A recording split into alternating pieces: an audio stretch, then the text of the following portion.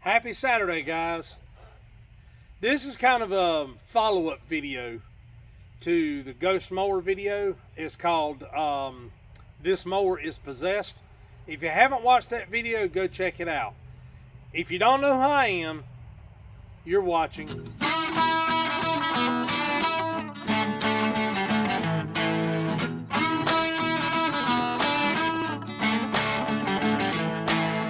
what are we going to be talking about on this episode? Well, if you haven't seen any of the videos I've done on this mower, you really need to go check those out first. I'm not vying for views.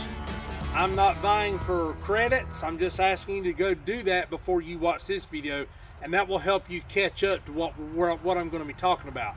Before we get into it, though, I want you to check out this graph, especially if you're new to the channel. This graph shows that about 20% of the people that are watching my channel are actually subscribed to the channel. Guys, if you don't do anything else, even if you don't watch the video all the way through, like this video and subscribe to the channel. That helps me fit in more with the algorithm and helps get me more recognition. I would greatly appreciate that if you would do that. I would love to have you be a part of the Big South family. Okay, on with what we're going to be doing today. I've had to put a lot of money into this mower to get it even movable again. This mower sat behind the office over there for probably 3 months now and has not been able to be driven. You couldn't mow with it. The deck wouldn't stay up. I'm going to show you all that here in just a few minutes. But if you're in the market for a good homeowner grade or residential mower, I would not consider the Ariens Ikon Envy. They're just not built to the standards that, in my opinion, and you'll be seeing what I mean in just a few moments. But they're not even built to, in my opinion, the standards of Craftsman mowers, zero-turn mowers. That is, they're made of soft metal, and I've got proof of everything I'm saying. They're made of soft metal. If you hit the least, even a root, the metal bends. And like I said, I've got proof of that. So if you're interested in learning more about what I'm talking about, stick around. It's going to get interesting. It's going to get hairy, and I'm going to try to keep it as short and sweet as I possibly can. So what have I had to do to this mower? Well, what haven't I had to do to it? The straw that broke the camel's back was when we were on a job and Nate come around driving. Actually, we were working at a commercial job, and he come driving around the parking lot, and this tire right here, it's your left, but it's my right. This tire was dragging. It wouldn't roll. And it just, I mean, it had completely locked up. I thought it was the bearings. I did a bearing video on this machine. There's the second set of bearings I've had to put on this machine, and it's only got 191 hours on it. So there you go. This mower's almost 15 months old. It only has 191 hours, and you think, well, you know, if you're using it as a residential, 191 hours is a lot of hours. Well, yes and no. It is a lot of hours because I use it probably, at that time I was using it probably 3 times a week. And I was using it maybe an hour and a half at the time, going through small gates, getting into small backyards, things like that you can't get into with a 52-inch zero-turn mower, which is what I have on the trailer back there. If you've been watching my channel any time at all, you know what I run. I'm not going to go into that. So I'm going to take you around before I show you what we had to do. I'm going to take you around and address some of the other issues that I've addressed in the past that are still giving me issues, but that I haven't been able to work on. And the main reason I haven't is because they don't stop the machine from functioning. You'll understand more when I get to that. Okay.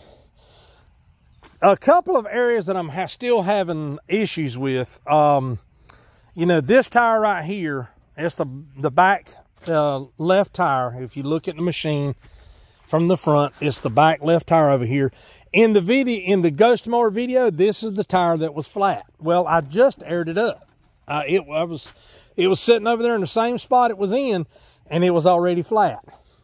Well, I don't know how long it holds air because we use the mower so little that it just sits and goes flat. Now, if you haven't seen, let me put it, because the gnats are terrible out here. If you haven't seen the video I did on this one, the thumbnail says I'm in hell. I'll show you exactly where I filmed that video. I filmed that video sitting right there. This is my office driveway. I filmed that video sitting right there. And nothing much has changed except for what I've had to do to the machine. And I'm not, don't get me wrong, I'm not balking and squawking, but Ariens has not lifted a finger to do anything to help me out of this situation. Nothing. Now, I've had a lot of comments, and I'm going to address it real quick. I've had a lot of comments. Well, you know, Gravely and Ariens is made by the same company. Well, so is Coke, and so is, well, let me back up. So is Mellow Yellow and Pepsi, but they're two different divisions.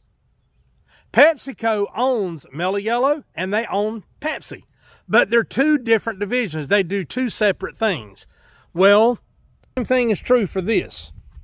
These are two different divisions made by two different machines, two different divisions, two different quality control parameters made by the same company.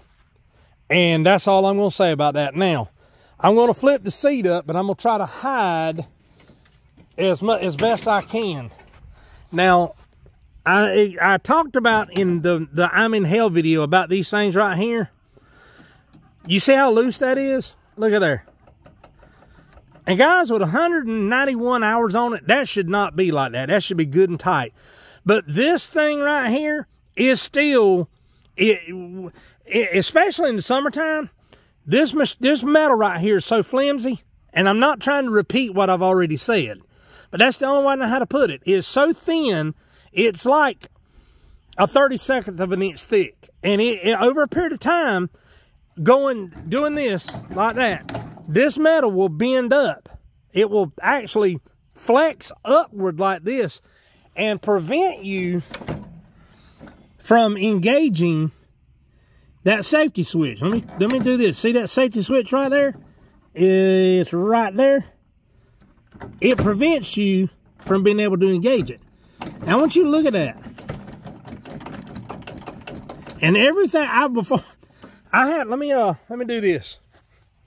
Before I started shooting this video, I went through and made sure all those joints were tight. That's the truth. It was sitting over there right where we filmed at, and I made sure all the joints were tight. All the bolts, all the holders, everything is tight. They're tight. And that's just one of the issues that I'm having with this machine. I've had a couple of comments say they were looking at this machine, that my video shied them away from it. I'm not trying to hurt anybody. I want that understood. I am not trying to hurt anyone. What I'm trying to do with these videos is call attention to something that needs to be changed. And if enough people see these videos, maybe it will get Ariens Co's attention, and they will redesign this mower back to the way it was in 2022, 2021, 2020. And I think they designed it that way from 2018 to 2022. In 2023, they redesigned this thing and they turned it into a piece of junk. Now, that's just my opinion. But anyway, the engine is a Kawasaki FR651V. It has 21.5 horsepower. This motor runs like a champ. Look at this.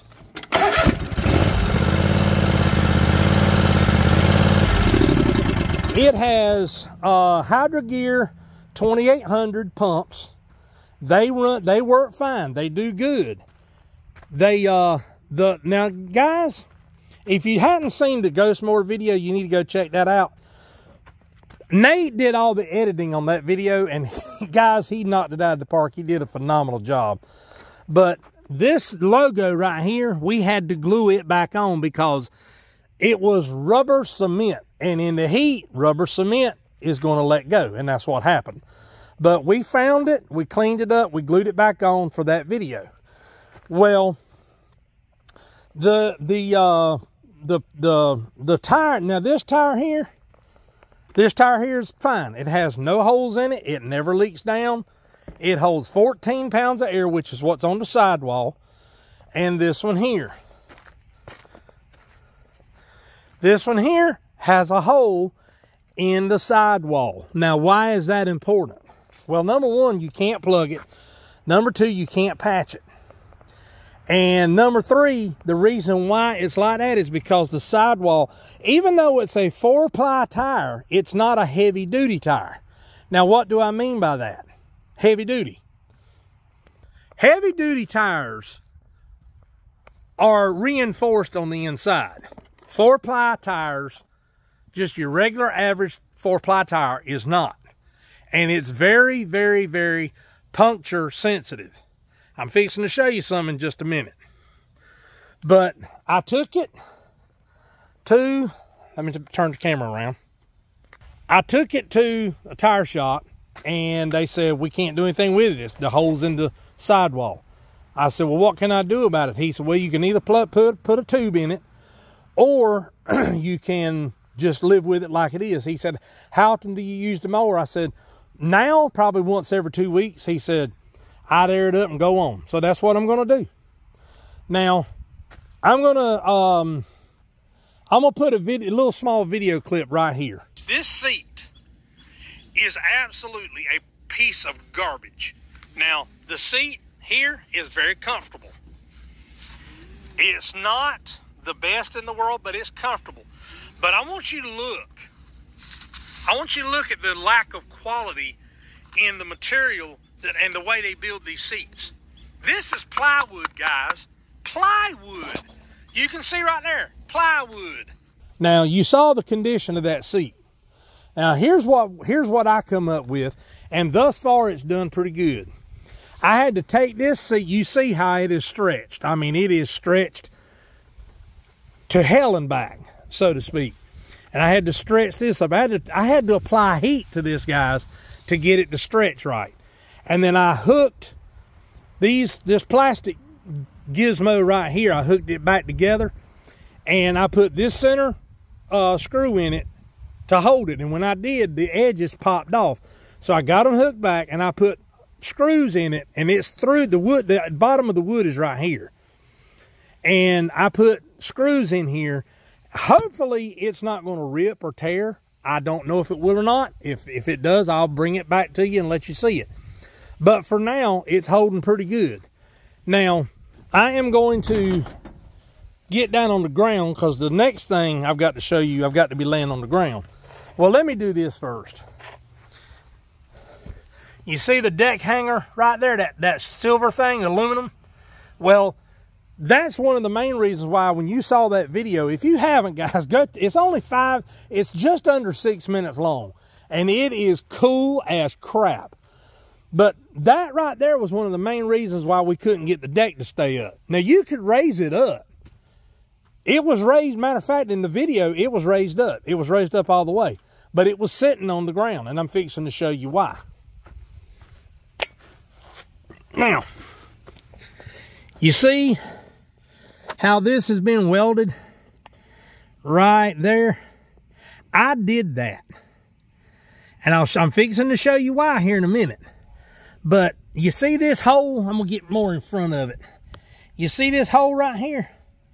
Well, the other side cracked here and here, and then the weld broke loose over here on the side, and the whole thing on this side over here, on the opposite side, it fell off. And I'm not trying to repeat what Ron White said, it fell off. But when it fell off, we were on a job, and it did spin me into a dimension of pissed off I've never been in my life. Now, let me show you what I had to do. You see this hole? Now, you see the plate right here? It's not painted. I didn't paint it for this specific purpose. because I knew these videos were coming. Now, what I had to do, I'm going to try to get the camera under there where you can see. There's a plate back here. I hope that camera's picking that up. There's a plate back there, and there's a plate here. Well, what I did, I put that plate back there, and I spot welded it here on the bottom. When I got it spot welded where it would hold on its own, I went in this hole right here on that side over there, and I welded that plate in from the inside, and I filled this whole thing in with weld to make it one solid piece. And then I put this plate on the top of it. I had to do some grinding to get it down, but I put this piece on top of it, and then I welded it down. Is it the prettiest welding in the world? No, it's not, but it has been functional. And now this was done, probably a couple weeks ago. So that's why it looks like it is. I have not put any paint on it. I didn't want to put paint on it for that very reason. The next thing that we had to do is I had to change these tires. And I'm fixing to show you why. Let me put the tripod back on. Let me put the camera back on the tripod. All right. Remember me telling you we had to change the front tires on it? Well, here's why. These are the old tires. Now, you look at them and say, well, Brian, they look almost identical. Well, in build specs, they are. They're a 4-ply tire. Those are 4-ply tires. These are, I think they are, let me see. These are 11 by 6 by 5. Those are 11 by 6 by 5. So, looking at these tires, what would you think would be the difference? They look almost identical. But, here's the difference. Have you ever looked at a regular tire, the bead? The bead is this part right here that goes up against the rim. Well, those tires right there, guys, I'm sorry I have to keep putting my glasses on, but the gnat, I mean, you see me doing this in my ears, it's the gnats. They're terrible. We haven't had any rain, and I mean, we got about a 40-second shower. The other day I did a reel with my hands up in the air saying, it's raining! Well, it lasted for about 40 seconds. That was it. And that's the only rain we've had now in almost a month. And it is super, super, super dry. And today it was 101 degrees. So if you don't do anything else, if you've made it this far, please pray for it to rain in the Fort Bragg area of North Carolina, please. But anyway, the difference between these tires, the first difference, and I did not know this. The guy at the tire shop showed me. Those tires there, the bead is slick. It's smooth. It has no grooves, no raised areas or nothing. Well, I want you to look at this. I can't do it. I want you to look at this tire right here. Look at that. Those are cooling fins. That's what they call them anyway, for cooling the tire. Why would you need to cool a tire on a lawnmower that only goes 5.5 miles an hour? I mean, for real, seriously, why would you need to cool a tire on a lawnmower? Even if it's sitting still in 120 degree heat, which we don't have here in North Carolina, why would you need to cool a tire? I don't care if you're in the desert of Nevada. Why would you need to put cooling fins on a tire? Yeah, put cooling fins on an engine, I can understand. But on a tire, for God's sake, you don't need cooling fins on a tire. That's the reason, and this is what the guy at the tire shop told me. That's the reason why these tires kept popping the bead, because it could not get a good seal on the rim. And those rims are not the highest quality rims either. The guy at the tire shop told me that. He said, you might want to consider upgrading to a better rim. I said, what do you mean? He said, those rims there, the bead is only about that wide. And you can see right here, they're about maybe just a hair over, maybe 5/16 of an inch. He showed me a rim he had that he sold. I didn't buy it, but he showed me a rim that he had, and the bead on that rim was that wide. Now I want you to see the difference. It was that wide. And he said, I can order you tires just like this that'll fit these rims, and you won't never break a bead again. And I said, well, I'm just trying to get the mower going because right now I can't use it at all. I said, the front tire won't roll. And I said, I'm trying to get it to where we can start using it again because we have small gates and stuff like that we have to go through, and I've been having to weed eat a lot. And I don't want to continue doing that. Not when I've got a $4,500 mower sitting here that's paid for. Well, anyway, the next reason is these are 4-ply tires. They're not heavy duty. And the rubber in these things is thin as paper. I want you to see this. I'm not going to push hard. Can you see that? Let me get it a little bit closer. You see that? And I'm barely pushing on it. These tires are thin as paper. Now, why is that important? Well, when I took the tires to them, I had to take them off the machine to take them to them. And I said, see if you can get these tires to hold air. Well, you see one plug in it. I put that plug in it myself. So they put air in it and they dipped it down into solution. There's 9 holes in this tire. 9. And he said, Brian, he said, the same tire shop I took the tires to get put on the Gravely, and I'll put a link in the description box below. His name is Cameron. He's the same guy that told me this. He said, these tires are thin as paper. He said a sand spur would put a hole in them. A sand spur. That's how thin the rubber is in these tires. Now let me show you the other one. This tire here has 5 holes in it. I plugged this this hole myself. It's got 2 plugs in it. Count them. A plug has 2 each end. 1, 2, 3, 4. And it was still leaking. It was still leaking. And it had 4 more holes in it. So that tells you the quality of the tires they put on this machine. Now, I saved the best for last. Guys, you ain't gonna believe this one. But before I show you, I want you to watch this video clip. Oh. Hello, old friend. Tires are flat. I want to get these forks straight. Hello, darling.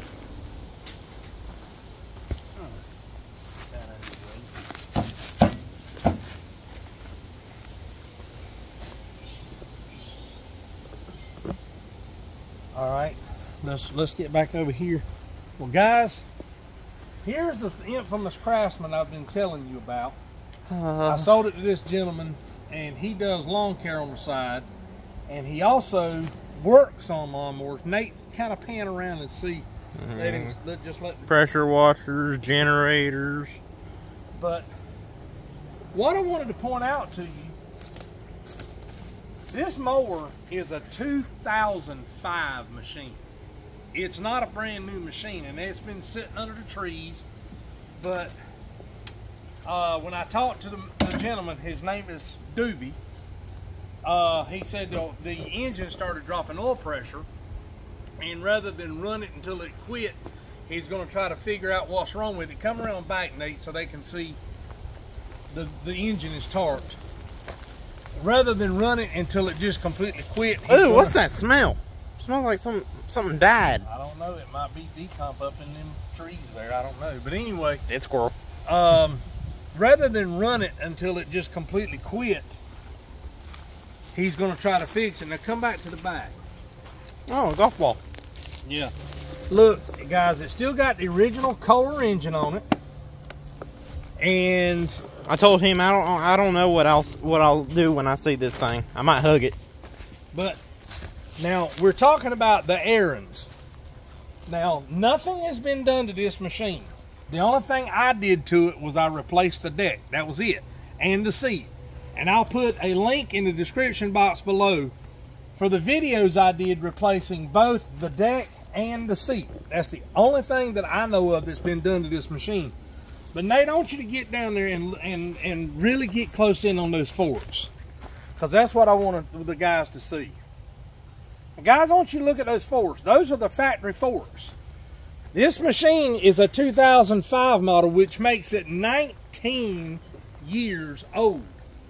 And it's still got the factory forks. It's as old as I am. Yeah, exactly. Nate is 19 years old. He'll be 20 years old in November. This thing is a 2005, which means it was manufactured the year after Nate was born in November. So that tells you, and here's the thing, look at this. This has still got the factory, I guess you call this the chute guard.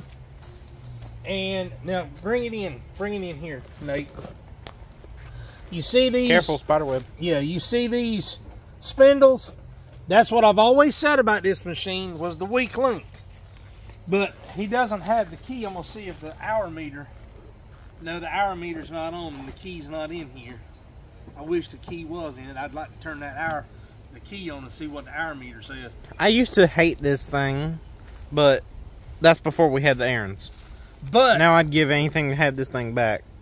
As honest before God as I know how to be, and I'm a Christian man, I'm not going to stand here and deliberately tell you a lie. When I sold this thing to Mr. Doobie, it had 897 hours on it. And he's run it now for the better part of a year and a half. He just told me about 3 weeks ago that he quit running it because the oil pressure had dropped in the engine, and he didn't want to destroy the engine until he could find out what was causing the oil pressure drop. So he parked it. But if you look out through the area here, we're surrounded by rental properties. And that's primarily what he uses for, was to cut the rental properties. Now, that was the machine I used to run. That was the machine I replaced with this machine. That machine, the engine finally gave up. But the engine had over 1,100 hours on it when it blew up. This one, you saw the forks on that one, on the Craftsman. You saw the forks on it. You saw the deck. You saw the rest of it. You saw the arms.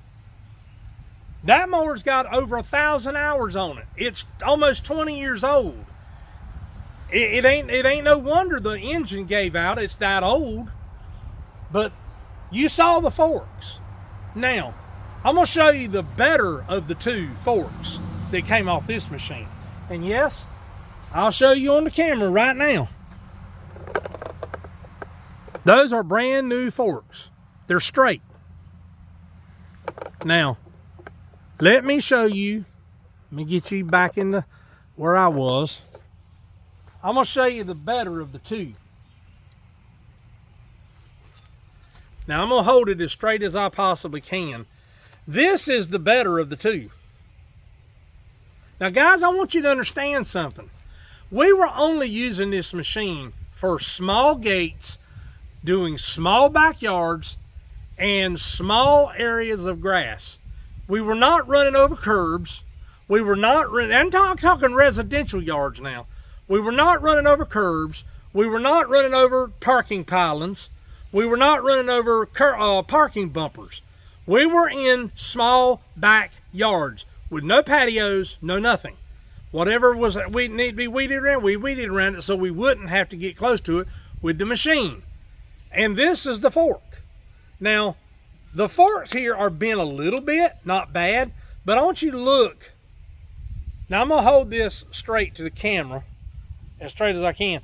Look at this shaft. It's bending this way. Look at it. Now, if you turn it this way, you can see the plate right here is bent down like that right here. I took it to a guy that I know I can trust that works metal. He didn't test the structure of this metal. I asked him, I said, have you ever worked on mower forks before? He said, no, in all honesty, I haven't.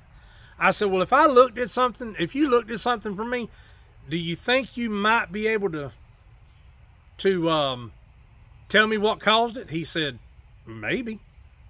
And I showed him a picture. I didn't show him the fork because I hadn't gotten it off the machine yet. I showed him a picture of the machine. He said, the metal is too soft for the application.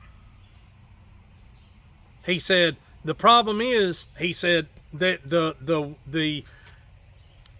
he said engineers do things different ways than you and I would do them. And this guy's one of my customers. His name is Stihl. He said, and he used to work on heavy equipment. He owned his own dump trucks. He owned his own backhoes. He owned his own bulldozer, stuff like that. So he knows steel. And he said the only thing that would cause that is the fact that the metal, now listen to me, the metal in these forks is not sufficient for the weight of the machine and the application of use. And anytime you hit an obstacle, you're only doing 5.5 miles an hour wide open. That's as fast as this machine will go in forward. It'll do, I think, 3.5 in reverse, maybe 4, and 5.5 to 6 miles an hour forward. Guys, I can walk faster than that. Now, let me show you the worst one. This is not an optical, listen to me. This is not an optical illusion, I promise. Look at that fork. And a lot of people are telling me, well, you're using the thing the wrong way. No, we weren't. I promise, we were not. We were not abusing it. We were not pond hopping with it. We were cutting small backyards, going through small gates and doing small areas of grass only. And in 191 hours, this is the result. I mean, look at it. Look at it from this direction. I'll put it down here where the camera can actually see it. But this piece right here is not only bent this way, it's also twisted inward like that. Now, you see those scuff marks right there?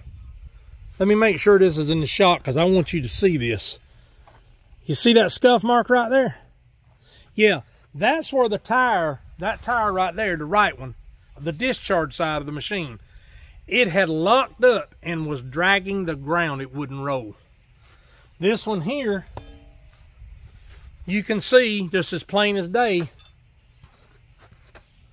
where the tire was rubbing right there.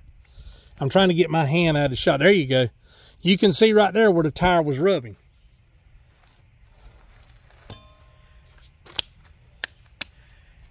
And you wondered why I titled my videos, I'm pissed, I'm in hell, and I'm still pissed. Guys, this thing has been a nightmare. And I'm not trying to put down on the Ariens. I am glad I was able to fix it to where we can start using it again. But my question is, how long is it going to last now? All right. So, as I said, how long is it going to last now? I don't know. I'm keeping these parts because if it does the same thing again, I may be seeing what my options are. But to give you a rundown, I bought these tires off of Amazon, and I will leave a link in the description box below for the listing where I bought them from. And I will find the part numbers for these forks.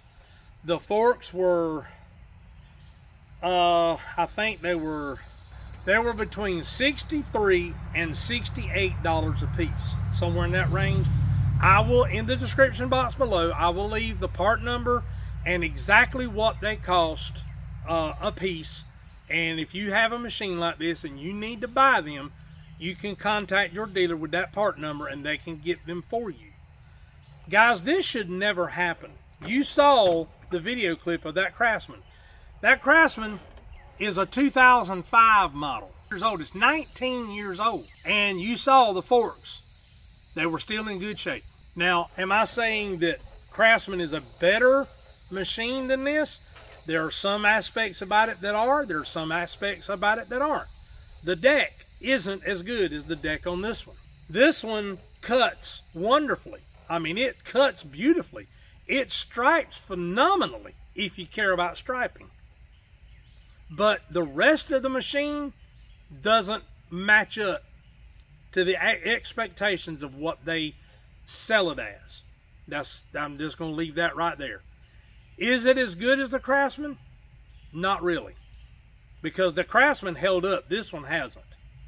I mean, you look. I mean, the sticks are all but wore out. You know, it just, I mean, it's just not, in my honest opinion, as someone who's done lawn care, landscaping, pressure washing, you know, haul off scrap metal, that's done this for 25 years, if I had to do all over again, I would look elsewhere. I would not look at an Ariens. But here's the bottom line. If you've made it this far, this is what I want you to understand. When my Craftsman went down, what happened? The clutch fell off and it burred the end of the crankshaft. And rather than spend $2,000 on a at that time a 16-year-old machine, I just soon spend another couple of $2,500 more and get a brand new machine with a warranty.